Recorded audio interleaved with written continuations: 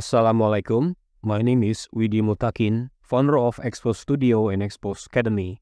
In this video, I want to show you why I chose Blender over other software for architecture or interior projects.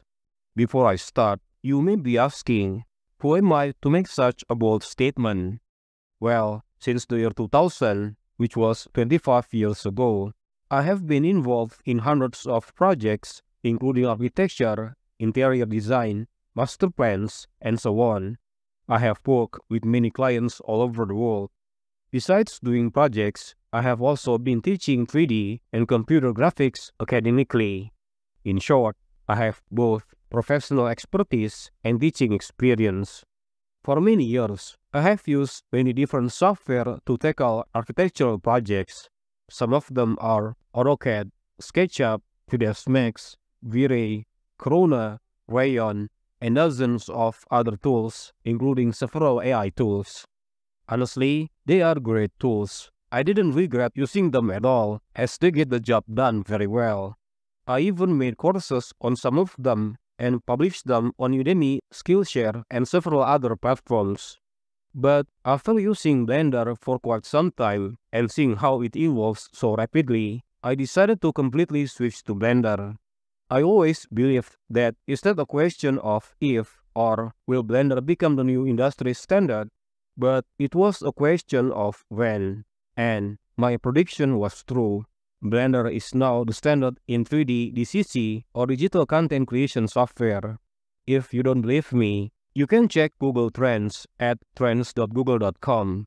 This is a free service by Google where you can compare the trend or popularity of different search terms. Here, I'm comparing Blender with Max, Maya, SketchUp, and Cinema 4D. Feel free to try this yourself and compare any 3D software that you know against Blender. As you can see, Blender is way over the top.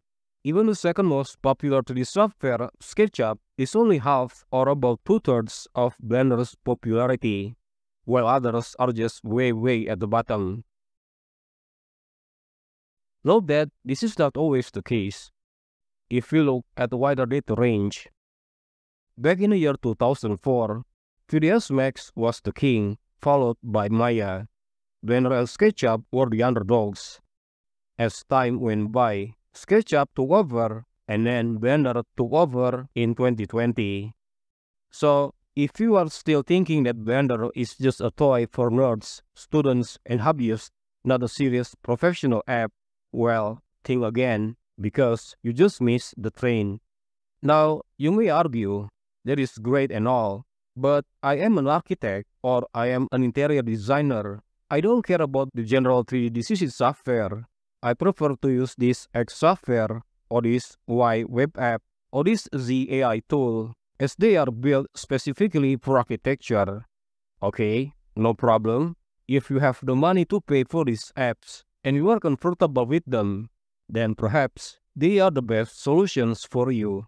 But I believe that you are watching this video with a good intention to open up your eyes and mind to what is now possible using Blender. And let me tell you something that may blow your mind.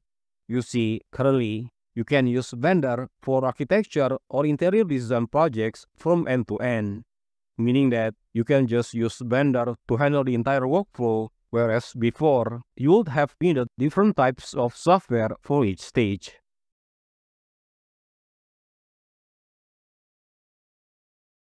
You can use Blender to design and render floor plans, eliminating the need to use web apps such as Rayon, Home, and the like, or to use CAD software such as AutoCAD, ZWCAD, NanoCAD, and the like. After that, you can proceed to model the building or the room in 3D. You can do this also without leaving Blender.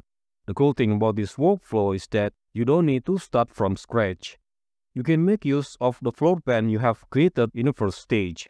This is way faster and also eliminates the need for other 3D software such as SketchUp, 3ds Max, Rhino, and the like.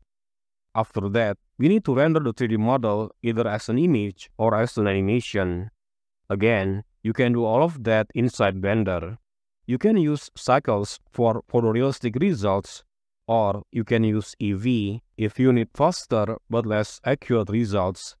This eliminates the need to purchase third-party renders such as V-Ray, Corona, Octane, and the like, or to use real-time animation renderers such as Lumion, Enscape, E5 Render, and the like. The next stage is creating the technical drawings. Believe it or not, you can actually generate technical drawings from your 3D model using Blender with the help of a free and open source add-on called Bonsai Beam.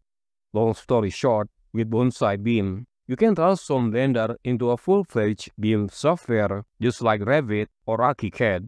Yes, currently, Bonsai Beam is still in heavy development and not at the final release yet. However, it is already working and many people already use it in their daily work to edit and save IFC files, which is the open standard file format for BIM. It is amazing if you think about it. We are living in an era where we can eliminate many different specialized architectural software and replace them with just one software. This can certainly free you from the headache of having to learn many different software and jumping back and forth between them. And nonetheless, this can also save you a lot of money from having to pay software licenses. Personally, I still use 2 additional software beside Blender in my architecture and interior workflow. Don't worry, these 2 are free, or at least available in free versions. First is Unreal Engine, and second is QCAD. I use Unreal Engine occasionally, that is, only when I need to render 3D animation quickly. If the deadline is more forgiving, I just use Blender and Cycles to render the animation. As for QCAD, I need it to create detailed technical drawings. Please note that you don't need to recreate everything from scratch in QCAD. You can extract the 2D drawings from the 3D model you created in Blender and then bring them to QCAD. So about 80% of your technical drawings work is already done by Blender. I use QCAD for cleaning up the drawing or removing some of the lines to make it less complicated. I also use it to add hatches, line thickness variation, and dimensions. And that's it. Again, if you don't need to produce 3D animation quickly, you don't actually need Unreal Engine. And if you are happy with the technical drawings generated by Bonsai Beam, you also don't need QCAD. I've been using this trio, Blender, Unreal Engine, and QCAD for a couple of years now, and the results have been great. Yes, it was hard at first, because not many people were doing it, so finding tutorials on the subject was a bit of a challenge. But I keep inventing and refining my own workflow in each project that I took, finding new or better ways to do things, and slowly documenting all of the processes. Because I want to share all of this knowledge with other people and also make some passive income along the way, I recorded the workflow in a form of online courses. Currently, I have finished 4 courses on a topic. 3 courses cover the fundamentals of Blender, and 1 course that covers floor plan creation. More courses are coming, inshallah. If you are interested in learning my architectural workflow and supporting my works, you can check these courses via the link in the description. These courses are also available at Udemy and Skillshare, that is, if you prefer to use these learning platforms. I hope this video gives you a better insight into what is possible with Blender, especially in architecture and interior design fields. Don't forget to like the video and subscribe to my channel so you don't miss any future content. Wassalamualaikum.